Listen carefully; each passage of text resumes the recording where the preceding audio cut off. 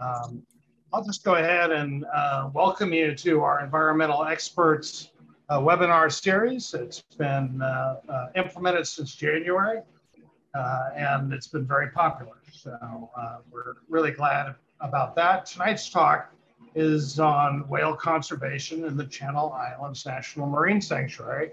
And our guests are Dr. Ryan Friedman and Jessica Martin. And I have someplace here, a little bio to read. Okay. So Dr. Friedman first joined the Channel Islands National Marine Sanctuary science team in March of 2014 as a California Sea Grant Fellow before becoming a federal employee in 2020. His research background covers a wide range of topics, including addressing coastal management concerns using a variety of spatial and quantitative techniques. And, flip screen got in the way, there we go.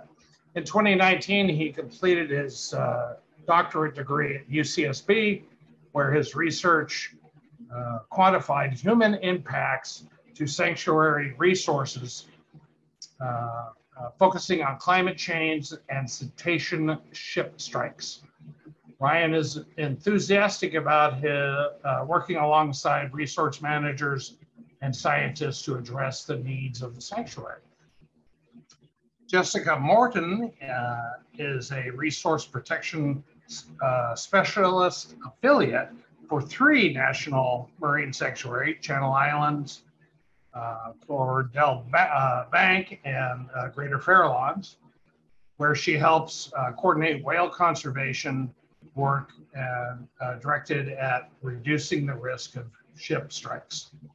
Her research and resource protection background includes population and behavioral field research, work on both sides of the U.S., both coasts, focus on humpbacks, North Atlantic right whales, and killer whales, as well as policy research evaluating associated evaluating impacts associated with marine fishery management strategies. She holds a Master's of Arts degree in International Environmental Policy and a concentration in Ocean and Coastal Management from Milbury Institute of International Studies in Monterey, and she has a Bachelor's of Arts degree in Environmental Science from Skidmore College in Saratoga Springs, New York. Get around. With that, we're up to about 100 participants on Zoom, which is nice. I'm going to talk just a little bit about Channel Islands Restoration. So we're a 501c3 nonprofit organization. We do habitat restoration contracting, so a lot of people will hire us to do work in places all over Southern California. We do environmental consulting and environmental education. We've been honored to take out over 3,400 school kids to the Channel Islands, and we also work with kids on the mainland. We've worked in over 80 restoration sites up and down the coast, really from all 8 Channel Islands and from LA County through Ventura and Santa Barbara County is where we've done most of our work. We're also really proud of spearheading the campaign recently to save the West Mesa of the San Marcos foothills from development. You see it there in the bottom of the slide, or part of it. It's 101 acres that had permits for luxury houses, and we initiated a campaign to purchase the property from the developer, and a whole lot of community members jumped in to make the campaign happen in just 90 days, and we had over 5,000 donors. So if you're interested in supporting our mission, that's the website to go to, cirweb.org/donate, or just go to cirweb.org to learn more about us. And of course, the donate button is prominently placed there. We appreciate your support, especially as we start entering the year-end fundraising season. With that, I will stop sharing screen. And who am I turning it over to, Jessica or Ryan? Jess is going to run it. Yeah, I think it's coming to me. 1 second.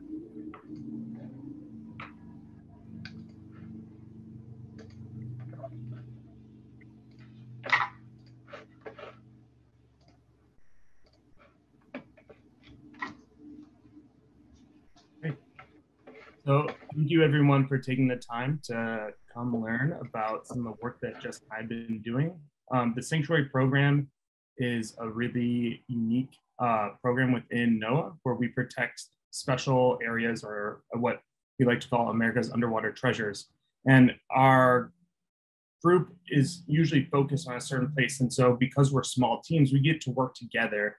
I come from a research background. You heard my little intro. I have a PhD that was looking heavily at research, and Jess comes from a policy background. And one of the really neat things is we get to work together very closely on a number of projects to make sure that when the work that I'm doing, the science that I'm doing, matches with some of the work that Jess is doing to advance the ball on a number of different resource management. So we're really excited to share this really neat story with you.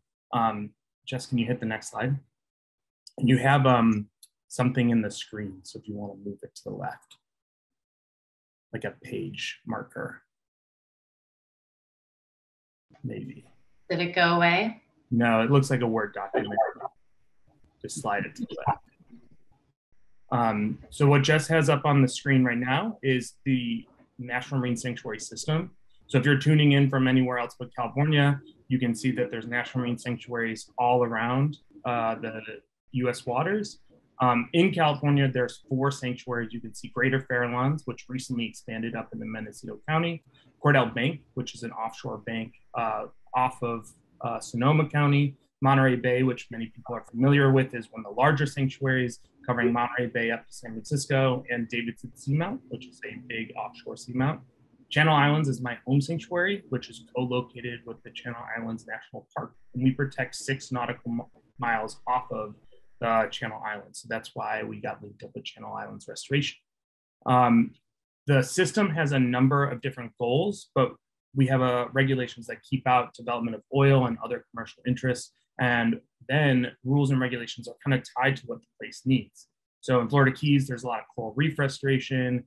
At Gray's Reef, they do a lot of connectivity monitoring. And for the California sanctuaries, one of the major focuses is cetacean research and cetacean protection. Next slide. Thanks, Jess. So again, I pointed out, these are the 5 sanctuaries on the West Coast. You can see kind of at the top, I'm sorry if it's coming through faintly, there's Olympic Coast up in Washington. And we're in this unique position where 3 of the 5 sanctuaries are contiguous. They kind of have similar borders, and Channel Islands is just to the south in the Southern California Bight. And because we have this tightly coupled network of these protected areas, we share a lot of the same resources. A lot of the research that I've done in the past looks at how animals move and select habitats. And so this applies not only to whales, which people usually think of as moving really far distances, but sharks, such as white sharks and some of these bigger basking sharks that we think of, as well as small sharks like soup fins or smoothhounds. They can move really long distances as well. We also have a number of large fish that we've been tracking and moving, including giant sea bass. And these resources, as they move up and down the coast, are affected by a number of different things, including ambient conditions, the water temperature, where the food is, so forage fish like anchovies, and all number of sorts of things which are going to be affected by climate change. So we're looking at how these animals use these habitats in order to better protect them into the future. And we're going to use the network of the sanctuary system to be able to make sure that these animals are able to persist over the long term. But this shared resource means that these sites have to work together. So as you saw in the intro, Jess works with a number of different sanctuaries to implement the program that we're going to be talking to you about today in order to best protect whales into the future. So the policies and programs that we do to make these resources, we're working towards a healthy ocean. Sanctuaries is really unique in the fact that we like to think about the whole ecosystem in a place. So some agencies are really focused on a fishery stock, or they manage to a certain degree. We have a wide mandate to think about the health of the ecosystem overall, which is part of the reason I really love working in sanctuaries. Next slide. So here we're talking about three whale species, which we find up and down the California coast. If you've gone whale watching in California, you've likely seen at least one of these species. Blue whales, all the way to the left, they are the world's largest animal. They're really neat, and if you've ever seen one in person, just incredibly breathtaking. They have a really small population, about 1,500 individuals, and they're listed as endangered. The population has recovered, but there's some conflicting work showing that the population is not recovering as fast as some of these other groups and has sort of reached a stalling point at that 1,500 number. And that is due to a number of reasons, potentially entanglement or ship strikes, which we're going to talk about, but their recovery's been stunted compared to the other two. In the middle, we have fin whales, another whale that gets hit by ships. They have a larger population of about 8,000, but are also listed as endangered. And then humpback whales all the way to the right. People have seen them. They're the ones that breach out of the water. They can put on quite a show and give really neat behaviors. They have about 2,000 to 3,000 individuals in their population, but they're split among two populations. There's an endangered population and a threatened population, and that is based on the split of where they come from to where they go in their summer and winter foraging grounds. I'll show you how in a second. Next slide. So this is the humpback migrations. You can see that they're found throughout the world, but on our coastline, they come from Central America and Mexico, and then come up our coastline up into Washington, or go up our coastline up into Alaska. And that is how you have those two different populations that are genetically distinct. As they kind of come through, they feed in California waters. So for those that are familiar, California is an upwelling area. And so what upwelling means is, as the current comes down, it pulls water away from the coastline, which allows cold, nutrient-rich water to come up from the bottom. And that's what defines the California ecosystem, but makes it really, really productive. So there's lots of food for these animals as they come through, and they spend a good chunk of the summers feeding in national marine sanctuaries because of that. Next slide. The other population we're talking about is blues, which you can see follow a similar long coastal migration and also feed in sanctuary waters. As I mentioned before, this is a population that's been slow to recover, especially for our Northeast Pacific population. And again, they're moving across this coastline, but for anyone that's been out and seen Southern California or even Northern California, you can look out and you see the ocean's full of other uses. Next slide. And this includes a number of different aspects of human use, including oil rigs and other uses. But I'm going to let Jess talk about these biologically important areas. Thank you, Ryan. So just to really piggyback on what Ryan just shared and emphasize how important the California coast and really the whole US West Coast is for these species of concern. On the screen here, you will see maps that identify the important feeding habitat for blue whales. That's on the left, labeled A, and then humpback whale feeding habitat is labeled B. And these important feeding areas that you're seeing have been identified as biologically important areas for these two endangered whale species. And one thing you'll note if you look to the right in that third map, in map C, there is definitely a lot of overlap between these important feeding areas that we see for these species and the national marine sanctuaries that exist along the West Coast. And you'll also know from these maps that there's important blue whale habitat concentrated mainly in California. So areas all the way from San Diego to Point Arena and up to Fort Bragg are really significant feeding habitat for blue whales. And then for humpback whales, as you'll see, it stretches much further along the US West Coast with respect to feeding areas, but definitely a concentration around the Channel Islands area and offshore of Morro Bay. And then really important areas for humpbacks off of Monterey Bay and San Francisco, all the way up through Oregon and also Washington. One thing to note, one thing to note in those biologically important areas, there's been reports of up to 500 blue whales feeding off San Miguel Island. So when you think about a population that's 1,500 individuals, you're talking about a third of the population being concentrated into one space. And if that area gets disturbed, you can make disproportionate impacts to the populations. So as I said before, there's a number of really big human uses that happen off the California coastline. The ports of LA and Long Beach are some of the most trafficked in the world. We have one of the number one imports. We have the largest port in the United States is that port complex. And we have tons of ships coming through Southern California and from China, and also moving from Southern California to other ports along the West Coast, including San Francisco, San Diego, Seattle. So we have these basically major highways going through these important areas. In addition to those ships, they make a lot of noise. So in the same way that when you're walking down the street and there's a jackhammer hitting the concrete, you're not going to like that sound. And so a lot of the big ship noise you can see here in this graph is this primary shipping noise between 10 hertz to 1 kilohertz. That's within the listening ranges of all those marine mammals that you see there. So it's basically pushing this sound and giving these whales essentially a headache. And in addition, you can see the picture on the right, there's also a risk with entanglement. So traps that we put out for lobster or crab, as well as nets that are used to catch fish, they sometimes can entangle whales. And that leads to the whale either getting tangled up to the point where they can't swim, or they drag this netting and it becomes a really big issue as whales migrate up and down the West Coast.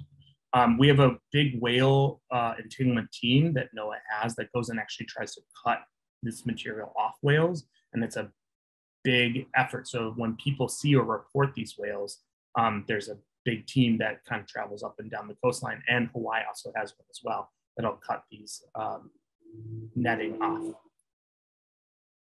I'll let Jess take it away.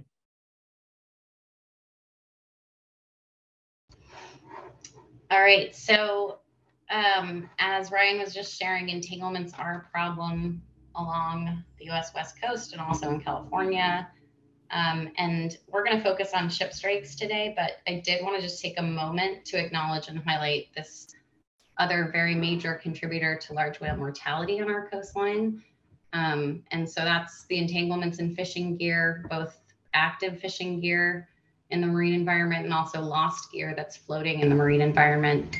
And rather than just throw numbers at you, I'm going to just share these maps that hopefully are coming clearly through your screens. But they are from our NOAA National Marine Fisheries Service partners. And I think they give a pretty alarming and good visual on how prevalent of a problem the entanglements issue has been and has become. And so what you're looking at is 2000 through 2019. And like I said, I mean, it's pretty alarming for me personally to look at these maps and see how often this issue is being observed and recorded along our coast and also within national marine sanctuaries. And one thing I definitely want to highlight as you look at these maps, and one major challenge we face with entanglements and all whale mortality data is really our inability to quantify exactly how much this is really happening and effectively determine how big of a problem it really is, since gathering the evidence on these events in the ocean environment is really difficult. And we know we miss cases where entangled whales don't get seen or don't get documented and make it into the database that you're seeing here on this map. So as you look at this map and as we share data with you tonight, definitely keep that in mind, that recorded fatalities with large whales. One thing we're always questioning is how to interpret this recorded data that we have available, acknowledging that it's only a small percentage potentially of the total actual events taking place. But I will say before I leave the entanglements side of things, on the horizon for the entanglements work, colleagues of ours from California Department of Fish and Wildlife, which manages and oversees the state's fisheries, and along with NOAA Sanctuaries and other partners, they're definitely much more heavily focused on the entanglement issues in recent years than they've ever been. They're working really closely with the fishing community to try to figure out new gear developments that can reduce the risk of entanglements occurring. And then in addition, if any of you are Dungeness crab lovers, I know my family is, you might have noticed that the crab fishing seasons in California have been limited in recent years due to the continued presence of humpback whales, mainly feeding in our coastal waters. So there is a lot of attention and work being placed on addressing entanglements, but I'm going to keep us moving. And so moving to the main focus of today's talk, which is ship strikes, and actually starting with continuing on the theme of the challenge of having limited data. On this slide, you'll see two maps of data for along the California coastline. And this time, the dots that you're seeing represent the ship strike events instead of entanglement events. And so what you're seeing represented in those colored dots are the location and the number of recorded and documented ship strike events from 2007 to 2020 on the left, and then 2009 to 2019 in Southern California on the right. And once again, like with the last slide, you'll notice I'm using words like recorded and documented on these maps that you're seeing, since like with entanglements, and even more so actually than with entanglements, with ship strikes, we know that the number of events that we're actually able to document happening is probably only a percentage of the total actually taking place, since most of these whales are probably sinking after they're getting hit and after they're getting killed by those collisions.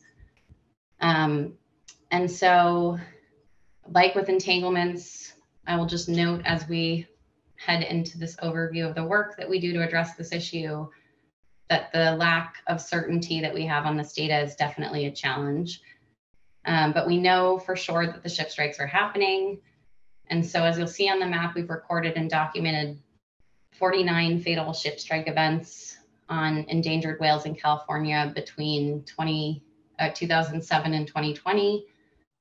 And recent work from great research partners from Point Blue Conservation Science have used encounter models to try to quantify exactly how many ship strikes are really happening.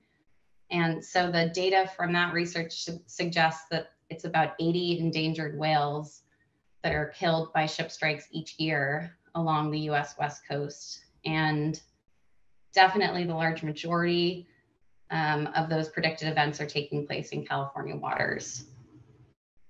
Can I? So as Ryan mentioned, for populations like blue whales along the California coastline, which take a really long time to reach sexual maturity and also have a small population that haven't shown really great signals that they're recovering, losing 9+ blue whales to ship strikes each year can pose a really serious problem, and that's what's currently estimated for the Southern California region. And that's especially something to consider when you also remember that entanglements are contributing mortality to the problem as well. One thing I'm going to add to that slide before Jeff moves on is you are seeing a big ocean, and a lot of people are probably wondering, well, why doesn't a whale just get out of the way or not use that space?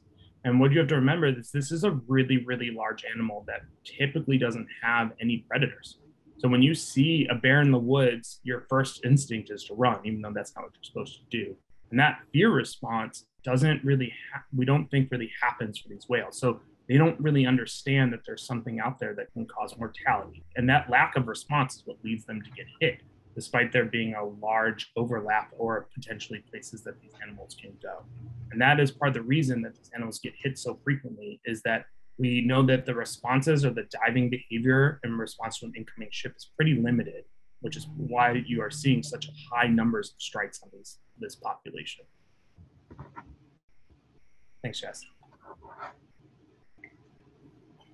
Thank you. All right, so why is this happening? I think we've kind of covered this already, but to really hone in on the issue, we really do just have this issue of overlap right now in our region and many regions globally. And I think one of the best ways to explain this overlap is with maps, and clearly I really like maps, but the maps on the screen that I'm showing you right now are giving you predicted density of blue, humpback, and fin whales along the US West Coast. And the areas that are showing higher probability of whales are shown in red. And then if you look to the right, you'll see a density map of shipping traffic along the coast of California.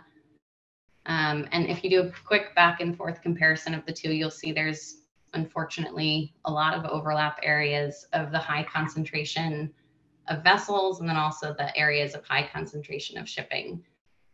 And so we not only have coastal species like humpbacks and blues that are feeding closer to shore in those areas of high density you're seeing all around, kind of hugging the coastline, but we also have fin whales, if you look at the fin whale map at the bottom left, that are overlapping with where the more offshore shipping traffic is taking place. Anything on this one before I move on, Ryan? Go for it. Keep going. All right. So what is NOAA's Office of National Marine Sanctuaries doing to address this overlap and the confirmed threat to endangered whales in California waters? So currently there's three main approaches, if we're going to put things under umbrellas, that I'll quickly take you through today. And first is reducing the co-occurrence of whales and ships. So actually separating ships from these areas where we know the whales are going to be and have been in the past. And the second is what we're going to spend the majority of the time focused on today, if we can speed things up. And that's on slowing traffic down in these whale feeding areas by establishing voluntary vessel speed reduction zones. And then the third is by supporting ongoing related research, just to inform and enhance the ongoing policy efforts. So first, and pretty quickly, because again, we're going to focus more on the vessel speed reduction efforts that are currently ongoing, but when examining these potential management options to address ships hitting whales, it's definitely the case that the best solution whenever it is available is to separate ships and whales entirely. And it's really, really hard to relocate whales, especially when they're hungry and they're looking for krill or bait fish or whatever is bringing them to the region in the first place. But we do know that it is possible to also move shipping lanes away from whales, or away from where whales are. So in the past, and then actually present, NOAA has thought about and is thinking about how and where to relocate shipping lanes in the region to areas where we know whale concentrations are lower. So what you're seeing on the screen are examples of changes that were made in the past in 2013 to both the San Francisco Bay region TSS, that's on the left, and then also the Santa Barbara Channel TSS, that's on the right. And with the San Francisco Bay region, the lanes were extended and they were narrowed away from areas of high concentration of whales. And the work, the research work that was done to examine that suggested and predicted that that reduced overlap by 60% in the region when that was done. So that was actually a really significant conservation win. And then in Southern California in the Santa Barbara Channel, very similar work was done. The shipping lane was narrowed and then moved away from where we know there are these important feeding areas for blue whales. And NOAA sanctuaries are definitely continuing to look at this, definitely since shifting and warming ocean conditions are changing the distribution of where whales are. This is something that constantly needs to be examined and looked at, since new solutions come up as the whales move. And so currently we have proposals right now submitted to the International Maritime Organization. That's a UN body that manages and oversees global shipping and also establishes the official shipping routes. And so we have a proposal in for Southern California to actually extend the lanes further than what you're seeing on this map, and also expand areas to be avoided, which are basically no-go zones for these large ships to protect even more whale habitat. And then for San Francisco region, we're actually in the process of re-examining the configuration of the lanes. But one thing to note with all of the spatial solutions associated with this work, these shipping lane attempts, is that even though they're well worth it, and they can sometimes significantly reduce the risk of ship strikes occurring. Because different species are in different places in the region, unfortunately, it's never a silver bullet solution. Usually, if you're going to displace traffic to one area, it's going to disproportionately affect one species over the other. And so, keeping that in mind, the other main approach that we're going to highlight most tonight is slowing large vessel traffic down in these critical feeding habitats and areas, and that's using voluntary vessel speed reduction requests. And so what it is just like it sounds.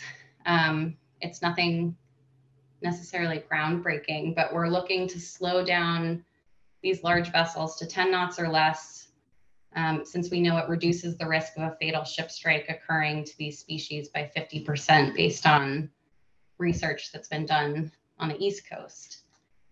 And essentially, it's giving these whales a fighting chance of avoiding and also surviving these collisions with what at this point are essentially skyscrapers that people are driving across the surface of the oceans. These are enormous vessels that make blue whales look very small in comparison. And so on the East Coast, for North Atlantic right whales, which is a really critically endangered population, ship speeds are regulated to protect that population and make sure that ships are slowing down. On the West Coast, we have this voluntary approach with speed requests. And so what you're seeing on the screen are the zones and the charts that we work with our Coast Guard partners. And this is what we use to actually communicate out to the public and then also to all mariners. And we ask all of the large vessels, 300 gross tons or larger, to slow down to 10 knots or less in these areas. And you'll see at the bottom that there are timelines established with when we're asking ships to slow down, and that's mainly based on when we know that the whales are present in the regions. And then in Southern California, that timeline is actually pretty regularly adjusted since the whales don't necessarily stay on a set schedule. And so sometimes we have whales arriving before that May start or staying past the November season deadline. So it's really actually a dynamic based season for Southern California on those VSR requests. And then we put out these requests and determine later if anyone's listening to us and actually adhering to these slow speed requests. So I will move forward and pass it to Ryan to talk about AIS data. So AIS stands for Automatic Identification System. And it was set up a long time ago to basically keep ships safe from each other. So the ships, as you can see here, I have this like little happy ship carrying his like bananas or pineapples or whatever. He's on his way to Long Beach. He's like hustling along. He doesn't see the whales in front of him. He's like living in his own blissful world. But all these ships are required by law to have this AIS signal come out. So that's the radio frequency that tells us what the ship's name is, what its identification number is, how fast it's going, the direction it's going, where it is right now. And it has to continually blast out this radio signal. And so originally it was to make sure that ships weren't going to run into each other and you weren't going to spill a bunch of cargo into the water. But now we use them and we collect them from a number of different stations. So we have stations all over the US, and these terrestrial radio collections basically collect this information and aggregate it into a data stream. And when we can't see them, it has to be done by line of sight. So you need to be able to, the radar needs to see the antenna that the ship is actually projecting this information from. And sometimes it leads to shadows. So for example, at this Channel Islands, when traffic was rerouted due to this change in air quality rules, a bunch of traffic started going at the south part of the island. And that meant there was big shadows where we didn't know where ships were going to be. Then we started using satellites to start to track this AIS data. And satellites have their own issues because the satellite's got to be overhead. It can't be on the other side of the globe listening for the wrong thing. And so when we combine these data sources, we actually have a complete picture of global transit at any given time. And you can look at this too. So if you go to marinetraffic.com, I have a little inset there of San Francisco Bay. You can pick your favorite place in the entire world and see what container ships are traveling at that moment. And we have this data stream of millions and millions of lines of ships and how fast they're going. And we can put that into these transit paths that Jess has put up here below. And we can use that to look at if ships are complying with what we're asking them to do, they're actually going slow. If they're deviating from that traffic separation scheme, which Jess talked about, which is basically this highway, which are put in for a ship's own safety. So if they come out of this, there's actually loss of, there's financial penalties to their insurance and different things. So it's a good way to make sure that the rules of the road, per se, in the ocean are being respected. And we can use this information to understand and test out if the voluntary, or as Jess will talk about, incentive-based management styles are doing better at making sure that the ocean is safer for whales. Take it away. All right, so using all of that AIS data that Ryan was explaining to determine the speed over ground values for all of these large vessels that are transiting within our region, we work with our NOAA National Marine Fisheries Service colleagues and also the US Coast Guard, since they supply really high quality AIS data. And we actually, as Ryan was explaining, we actually analyze how many nautical miles are being traveled at this target speed of 10 knots or less. And that's out of all of the large vessel traffic mileage that's taking place. And so what you're seeing on the screen are the cooperation levels that we've seen in recent years with these NOAA voluntary vessel speed reduction requests. And so as you'll see in earlier years, especially in Southern California, cooperation has been extremely low, below 20% in 2017, which is embarrassing and sad. But even sadder, I should also note, when you consider that there's a percentage of traffic in the area that's already going 10 knots or less. So we know that voluntary cooperation in those years were virtually non-existent when we look at active VSR season on versus the months when it's not. But thankfully, if you look at that table, you'll see that in later years, we have started to see a significant bump in voluntary cooperation across this large vessel traffic. And so we are above 50% in both regions in 2020, but we're definitely not achieving the cooperation levels that our research partners estimate that we need to really significantly reduce shipwreck mortality and also maintain optimal sustainable populations of these species. So definitely positive to see the trajectory, but we're keeping an eye on that, and we're constantly communicating to industry that we're hoping that goes up.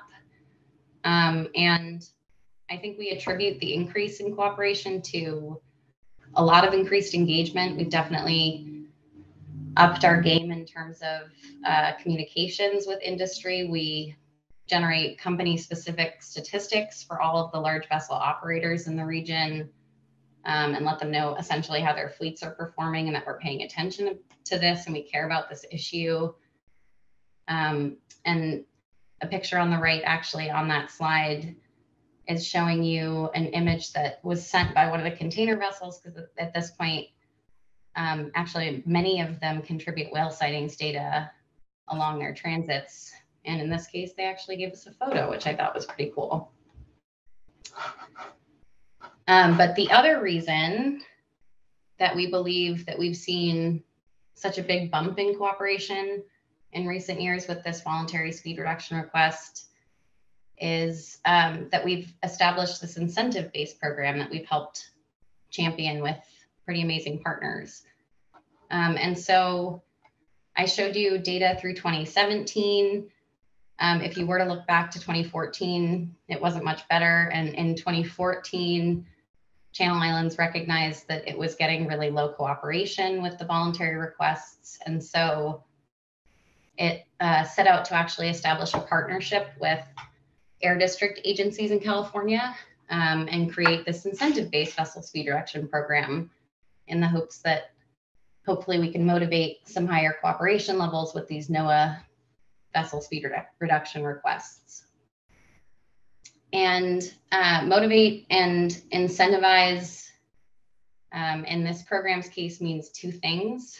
One is financial incentives with grant funds that are managed by NGO partners.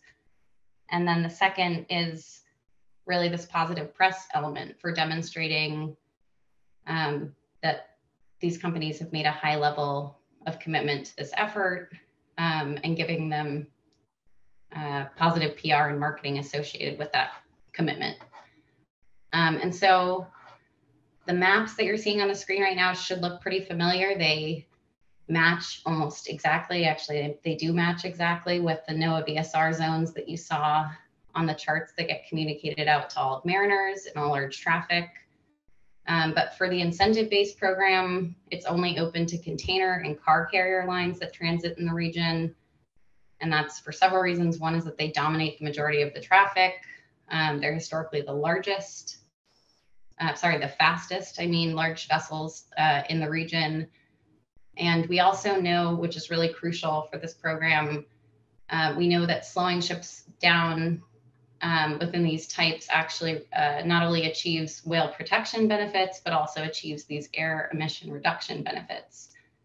So it's very similar to like with your car, that if you drive at lower speeds, your car is more efficient in terms of fuel. The ships are the same. And so there's a lot of emission reduction benefits associated with slowing vessels down.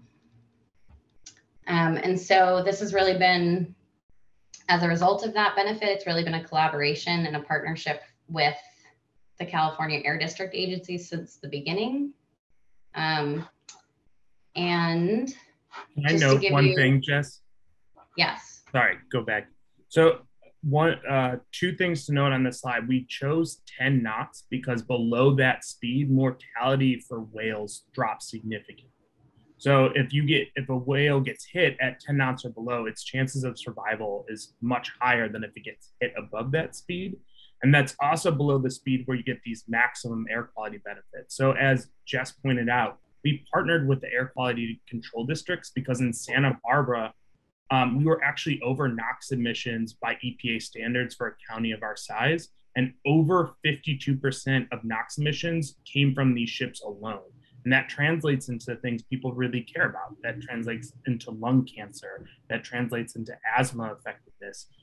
So we've made this really unique partnership with these agencies to try and achieve both of our missions, because the impact from these big cargo ships is not only just for the whales, but also for the people on land. It was severely impacting air quality. And you can see where they end at the port, this yellow line down in Southern California. The ports of LA and Long Beach have already done that to achieve their air quality emissions, and it improved air quality in the region extremely well. And so we just kind of extended that program in 2014 and then took it up to the Bay later on. So that's why we use that kind of speed to basically get this maximum benefit for the whales and the air quality as well. Thanks, Jeff. Mm-hmm. So piggybacking on what Ryan just shared, just to share a quick summary on what we've seen over the recent years in terms of growth and benefits in this program. This slide has a whole bunch of cool stats in my opinion, but I think the most important takeaways here are that the program seems to be working. We're seeing continued growth in enrollment in this effort, as you'll see in the third row of the table. We started with 7 companies in 2014. We're up to 16 in 2020. And now we have 18 of these container and car carrier lines enrolled in 2021. And at this point, those 18 represent 90% plus of the container and car carrier traffic that's taking place. So we know that we pretty much have all the major players at this point. And that's really wonderful to know. And then in addition, we are also seeing some really major carrier companies, like I think the notable one for us is MSC, which is soon to be the biggest container line in the world, is really clearly prioritizing this effort and continuing to achieve very high levels in the program. 90% cooperation levels pretty much every year since they've decided to do it. And in addition, I mentioned there are financial incentives associated with this program. I'm happy to report that at least half of the companies now that are eligible for these financial awards have decided to just give the money back. And we've framed it as we'll put it towards research, and they can receive additional positive press. And that seems to be really motivating for the companies involved. And also notable in this table, as we've mentioned, really huge benefits, at least I'm told. I'm not an air emissions person, but in terms of air emissions reductions with this program, I'm told that the nitrogen oxide reductions are really significant. So over 700 tons reduced in the 2020 program. And then you'll also see that in the last couple of years, we've been able to work with modelers to actually estimate the reduction in ship strikes that we're seeing achieved by these specific companies with their enrolled vessels in our program. And so you'll see there's a 35% reduction in risk associated with these vessels based on their slower speeds in 2020.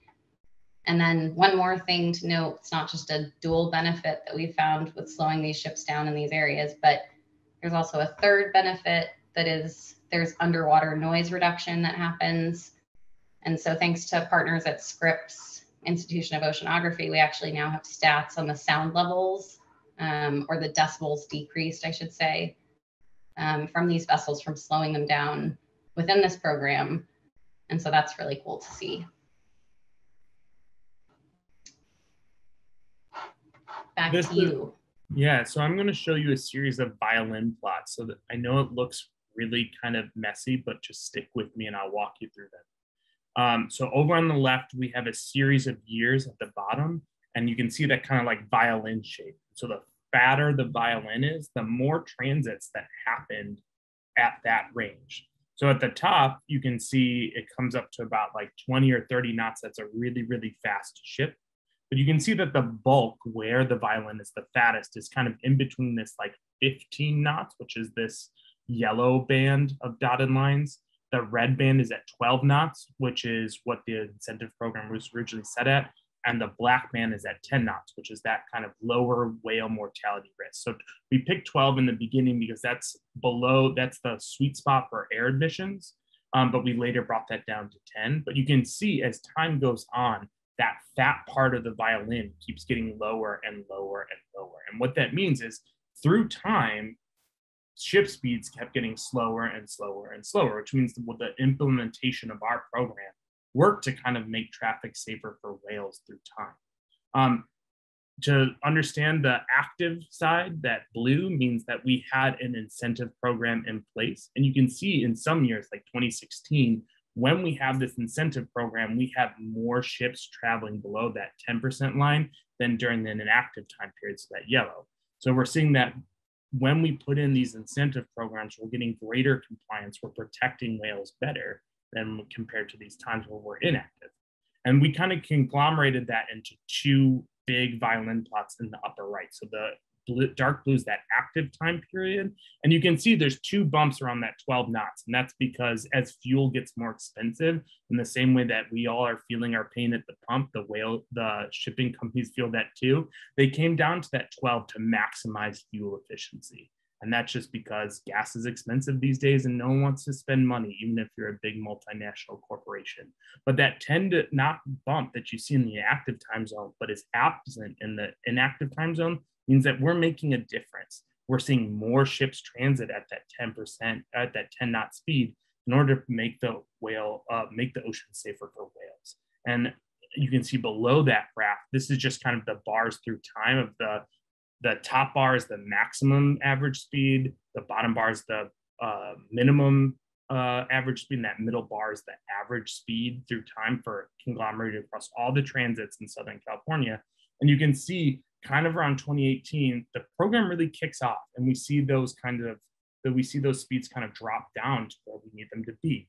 So the program that Jess has been implementing through this whole time has been super successful, even though it took a couple years to carry on, but we're still not at all these ship transits making it under this 10 and 12 knot barrier. So we're looking towards the future of how to actually get to this important level, because some of the modeling work by our other research partners are showing that we need to have complete compliance in order to have a significant impact on the whale recovery for blue whales. Go ahead, Jess. And so this is looking at 3 different ships, so that IMO number is like an ID number through time. So the dot is the average speed of a transit through that TSS zone. And we're looking at 3 ships that have participated in every VSR we've ever had since 2014. And you can see in the beginning, there's these early ship speeds in blue for this 002, where you're seeing these high transits. And then in 2014, right before that 2015 mark, we implemented the VSR program, and we saw a number of those transits drop down for ships that participated into that 12-knot range. And as time went on, we see more and more transits kind of trending down below this 12-knot and into this 10-knot range, which means for ships that have been participating in our programs through time, they're not only just participating when we ask them to, but we see those speeds come down overall, and a general awareness in the community about the importance of traveling slow to protect whales. You can see that island up at the top, that's Anacapa Island in our water, of which you can see how close those ships go to the sanctuary and to the island itself. Next slide, I'll let you have it, Jess. All right, cool. We're very close to the end because I'm conscious of the fact that we probably don't have time, a lot of time, I should say, for questions. But before we wrap up, I did want to mention the last focus or approach by Sanctuaries on this conservation work. And that's just to support ongoing research and monitoring. I think it goes without saying that we can't really properly protect these species of concern if we don't understand their distribution and their density, or try to track them in real time or predict where they're going to be. And so in Southern California, that means monthly aerial surveys of the shipping lanes.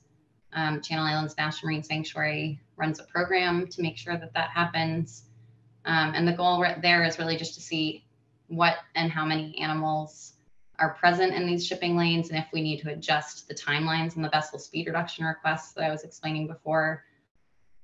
And then on the right in Northern California, it means supporting boat-based surveys that provide really important data that can help inform and improve the fine-scale modeling work that we're doing.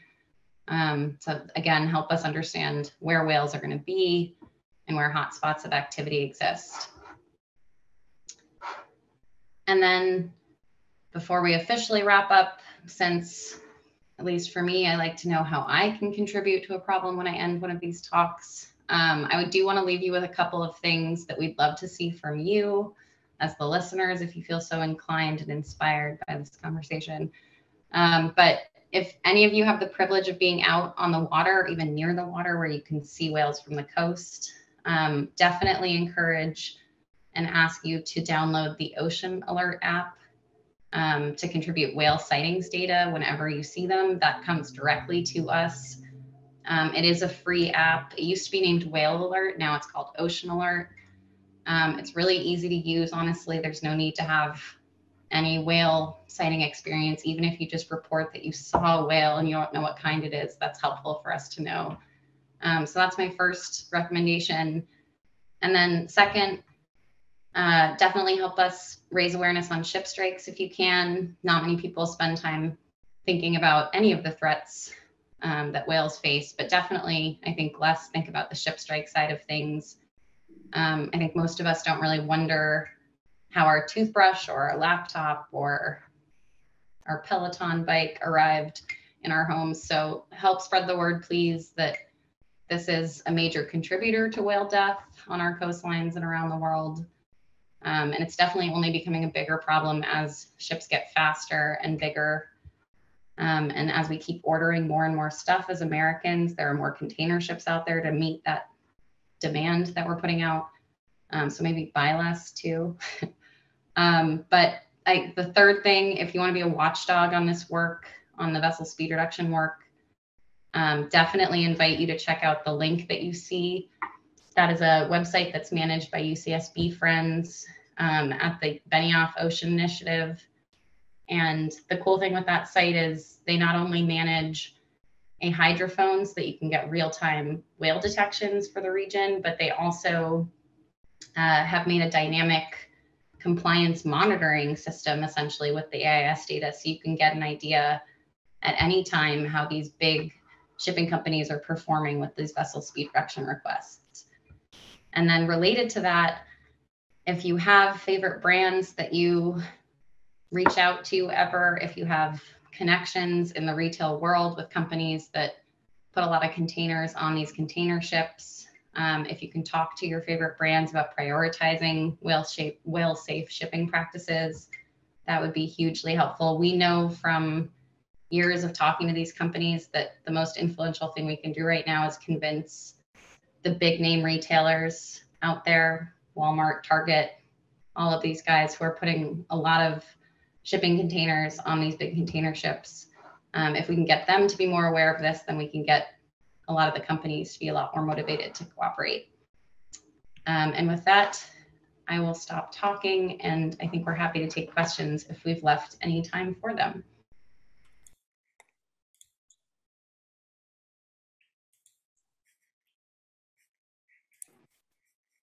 Thank you, Jessica and Ryan. Appreciate the Maury, I think even though we went a little bit late, it looks like there's some questions in there. So we can go longer if you guys can.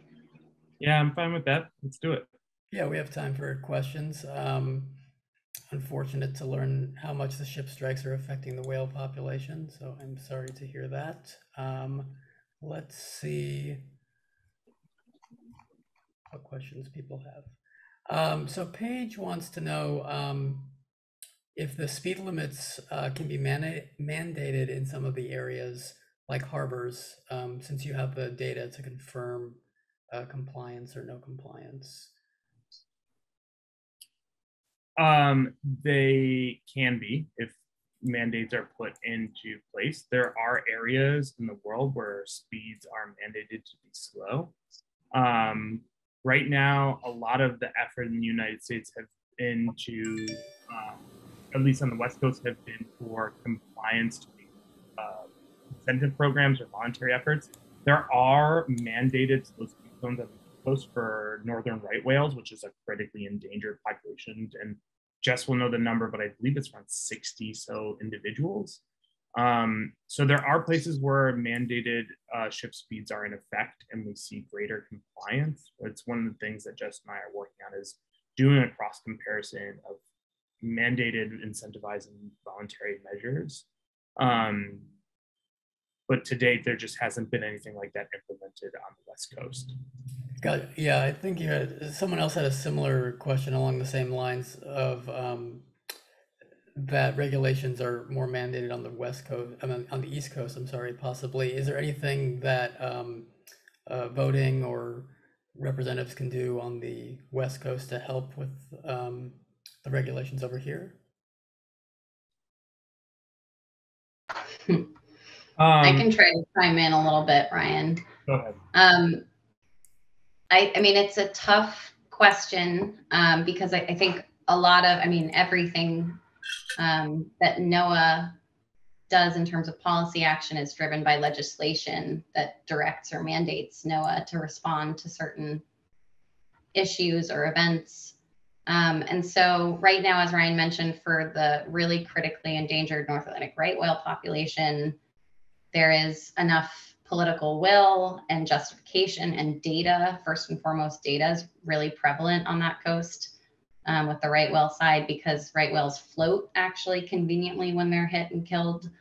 And they're also much closer to shore in general. So there's just a lot more evidence amassed that ship strikes are an issue, which helped pave the way for these actual regulations to get into place.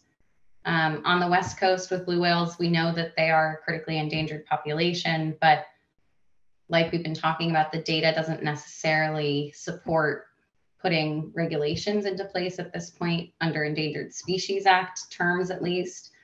But one thing I know that's being looked at least in Northern California, where the National Marine Sanctuaries have a much larger jurisdiction than in Southern California, where Channel Islands exists, is whether under the National Marine Sanctuaries Act, that could be something that gets put into the next management plan, potentially, if there's will and interest in doing so.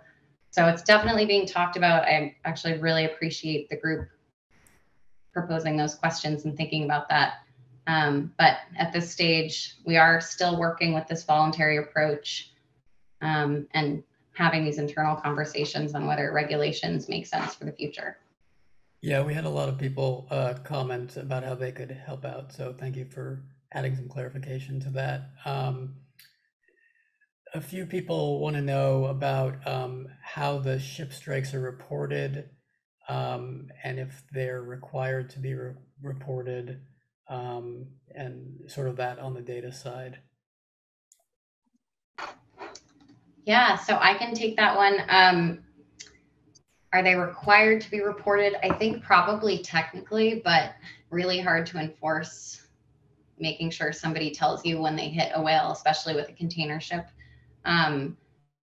Honestly, for most of the ship strike cases that we even get to record and put in that data that I showed you in those maps, we suspect that most of the large ships don't even know that they hit a whale, because as we've been talking about, these ships are so large that they really do make blue whales look small. And so we've actually looked with some of the companies when we know that the events have happened to see if in their engine logs we can detect any changes that show that the ship strike has occurred. But it's really uncommon for the large ships to even know it's happened.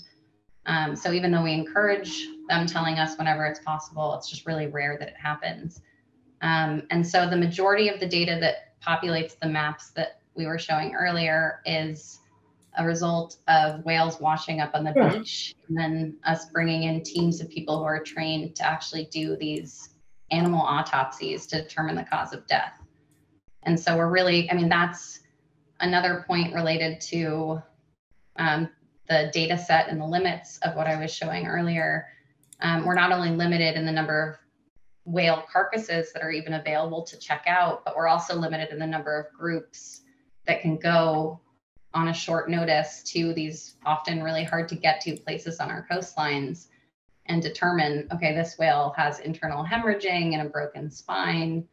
And so that's consistent with a ship strike. So it's definitely a huge challenge to actually get accurate data on the issue for that reason. Yeah, and a couple people, thank you. A couple people mentioned a sort of similar, had similar questions about the channels and if the boat channels could be moved, or how that process sort of works to go out of the way of whales. Can you touch on that a little bit? One more time, sorry. Sorry, a couple people have asked about the ship lanes and if they can be moved or rerouted to avoid whales. Can you touch on that a little bit more?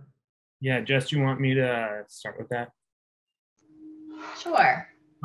So the routes are set by the Coast Guard, and the process they use to decide where those routes are is called PARs. And back, as Jess kind of talked about, in Channel Islands, there's the traffic separation scheme. So there's a northbound traffic, which was on the north side, and the southbound traffic, which is on the south side. And that TSS, this like space between, is basically like the divider in the highway. So it's to make sure that in case something goes wrong, that the ships have a little bit of area where they can turn and not be at risk of hitting each other. And what we did back in that first PARS process was to shrink down the TSS. So basically to bring the divider narrower so we could actually lift that southbound lane traffic out of big whale habitat.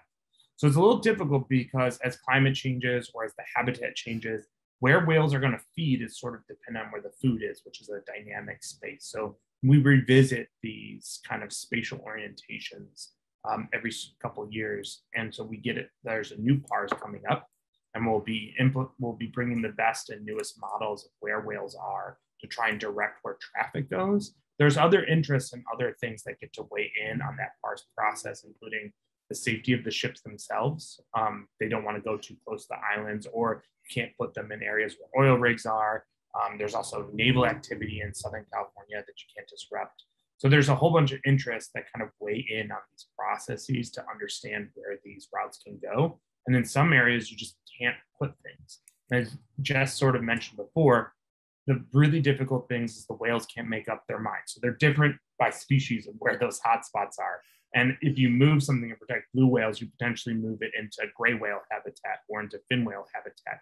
So finding that tight area is difficult and often dynamic, which is why we try and give the best information to the Coast Guard that we can in order to get the best fit. But there's never going to be a perfect fit for these kinds of spatial limits that we put in.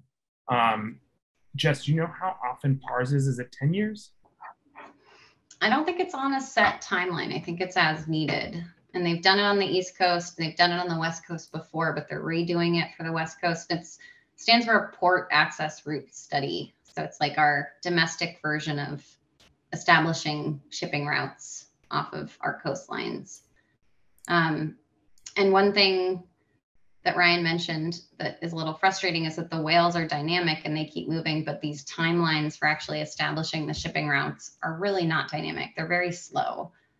So the Coast Guard does its own process. And then, as I mentioned before, if you want to move international shipping lanes, you actually have to go through this UN process and body at the International Maritime Organization. And it usually takes, at best, about 1.5 years, and usually around 2 to 3 years, I would say, to actually get your proposal in and then the changes enacted so that international traffic knows where they're supposed to be. And so that's the challenge, is that moving the shipping lanes away from whales is definitely the best solution, but it's hard to do in a timely manner. So that's why the vessel speed reduction requests are such an important piece of the puzzle to try to address in the short term some of this more dynamic whale presence. Great. So I just want to jump in here really quick. Someone had a question of where this recording will be available if they want to review it later. You can find all our webinars at cirweb.org/webinars. I will put that link in the chat as well. We have time for a few more questions here. Someone asked a great question. I don't know if either of you can touch on this a little bit, but it's relevant to the audience. Do you know why whales are ecologically important to protect, or their significance to the marine and coastal ecosystem? So I think a lot of times we think about whales and their protection because people just love whales. And so I think people sort of underestimate how important they are to the ecosystem. Whale poop alone is one of the biggest nutrients that feed phytoplankton and one of the biggest single contributors to oxygen production on the planet. So phytoplankton are way more important to oxygen production and slowing and carbon exchange and slowing climate change than we think about forests. We just sink so much more carbon with phytoplankton. And whale poop is one of the #1 ways that those blooms happen. So when we think about saving whales, there's a huge climate change aspect to that as well. In addition, there are indicators of a healthy ocean, and where they go helps us understand what areas are important to protect. In addition to the ecological benefits, of which Jess will know way more than I do, they support important economies. Whale watching and going to see whales is a big draw for people to come to the West Coast. So in addition to the ecology of it, we know that these whales are supporting big economies. They're drawing people to these areas. People come to Monterey, people come to Channel Islands to go see whales. It's one of the #1 ways people interact with the sanctuary system, is to come see these magnificent animals. Great. I don't have much to add on that one, but I'll say that, I mean, I love whales just because I really love whales, and all my friends and family watching know that that's been true for a very long time. But on top of that, right now, obviously, as needed, the attention's on climate change and how we can try to sequester carbon or reduce carbon emissions overall. But one thing that whales definitely contribute to is sequestration of carbon globally. They're actually enormous carbon sinks. So places where we can actually store carbon, and then even when they die, it captures carbon that actually goes to the bottom of the ocean rather than released into our atmosphere, like we really don't want it to right now. So that's another actually big push right now for the justification for saving whales, is based around those carbon benefits as well. And adding, I'm going to add on to that point real quick. when whales fall to the deep ocean, those create something that scientists call very brilliantly and intuitively whale falls, which when they hit the deep water, whole ecosystems thrive on that meat coming down. So hagfishes, these inverts, the deep water ecosystem, we think, is really fed by this dying life at the surface that comes down. So even though we think about them as kind of at the top of the food chain, there's no real predators here. When they die, they are supporting a whole ecosystem that's thousands of feet down, miles down. And they are one of the important food sources for that whole community. Without them, it would really limit the kind of energy that goes down into that system. Great insight. We had a couple of people who wanted to know, we have time for one more question, but if people want to contact you, what is the best way to do that? The easiest way, I think, for people to remember off the top of their heads is the Channel Islands National Marine Sanctuary. If you look it up on Google, we have a website and both of our emails are going to be listed there. And that's the easiest way to contact us. Our emails are also listed in this presentation. So if you go back to the front, email is the easiest way to get hold of Jess or I if you have any follow-up questions. Okay, great, thanks. And then I'm going to ask one more question here. I'm not sure if you mentioned it in the talk, but we had a couple people who wrote in and wanted to know, so as the participation has increased in the knot reduction, has that also correlated to a decrease in the collisions? I'm not exactly sure if this was touched upon or how. So it's really difficult to understand how much reduction is, but we think about it in terms of we were reducing risk. So as Jess pointed out, one of our collaborators and great scientific partners at Point Blue did a big modeling study looking at kind of modeling out the average speed, looking at where whales were going. And through this kind of modeling exercise, we got to some idea of how many strikes were happening. As Jess said, it's hard to know because the whales typically sink. We don't really have bodies to quantify. And we don't really have an understanding of when whales are hit unless they wash up on a beach and we can autopsy and look at the tissue, or they come in on the bow of these big ships. So it's hard for us to know or be able to like have a body count because the amount of times that we see dead whales is pretty limited. So we cannot say for sure if we are looking at a complete reduction, but the modeling of that risk shows that the decreased speeds were improving by a certain percentage based on modeling effort. And that's a really complicated answer to basically say we're pretty sure this is making a big difference, but it's hard to know for sure because it's hard to get a count of how many bodies or how many whales are being killed by ships, period. Mm-hmm.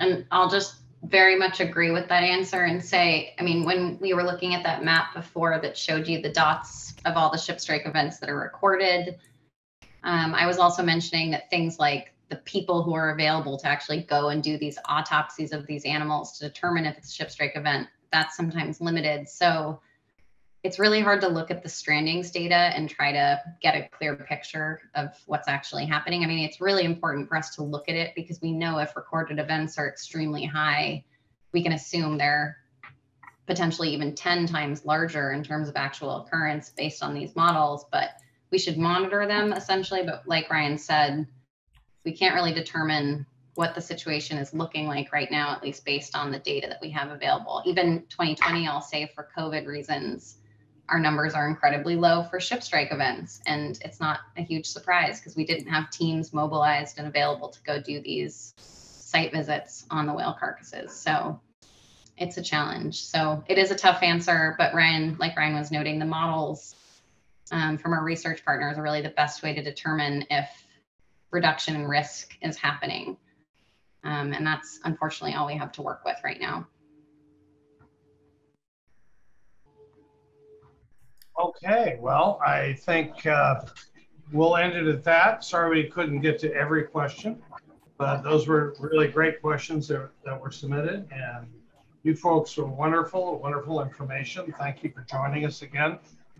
And I just want to remind everyone that you can find this webinar on our website in a few days at cirweb.org/.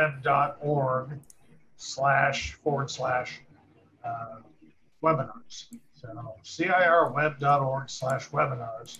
And also you can find it on Facebook. Just look up Channel Islands Restoration, or on YouTube, Channel Islands Restoration. So thank you guys for joining us again, and for all the participants, and keep up the good work, folks. You're doing a great job. Thank you. Thank you for having us. Yeah, thank you so much for having us, and hope everyone has a great evening. Thank you. Good night. Good evening, everyone.